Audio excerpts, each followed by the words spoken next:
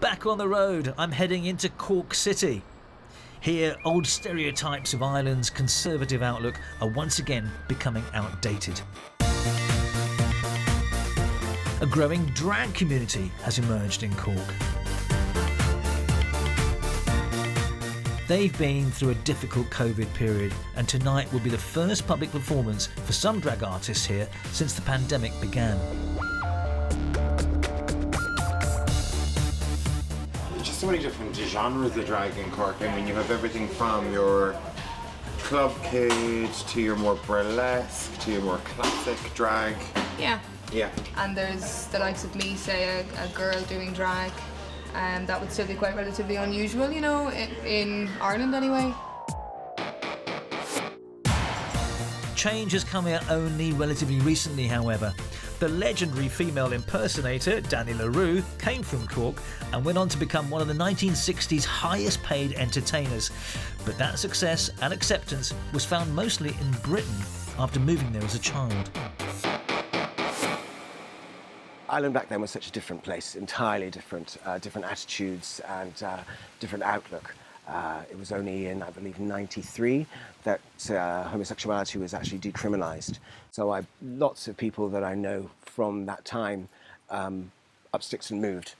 They might have gone to the UK or wherever they went to a country that was more liberal with its attitudes, or where the community was larger so you could feel that security. And then, of course, Ireland has progressed so much. Ireland was the first country to legalise gay marriage in 2015 through a referendum.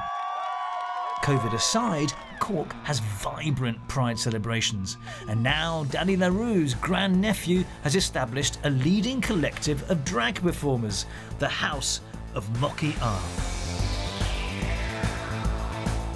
We're Ireland's first drag house, and we're now the biggest house. Other ones are springing up, and now there's this incredible scene where, like, you see all these different styles of drag and performers which we didn't have before. And a lot of that comes down to the fact that we now have social media and things like RuPaul's Drag Race, which bring drag into your home. So it's like, you know, before I found out about drag through family, but now you literally go on Instagram and there's like styles of drag everywhere. So it's more easy to be inspired, which is great.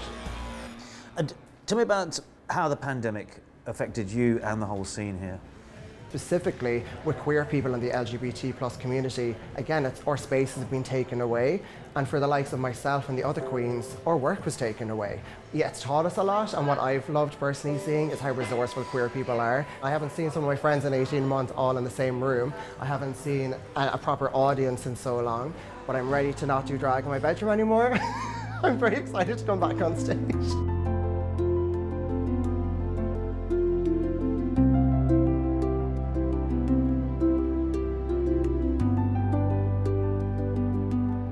So you didn't think you'd do it again after the first No. time? What? No.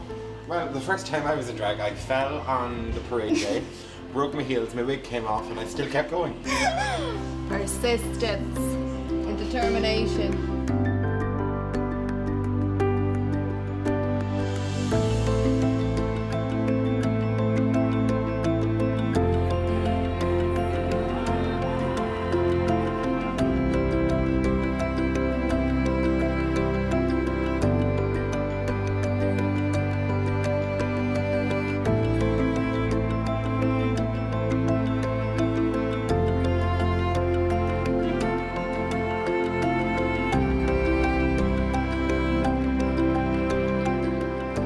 That was brilliant fun.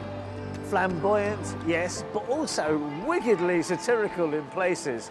But what I ultimately saw was a bunch of really good friends, brilliant entertainers, but loving performing live together in front of an audience who loved it as much as they did.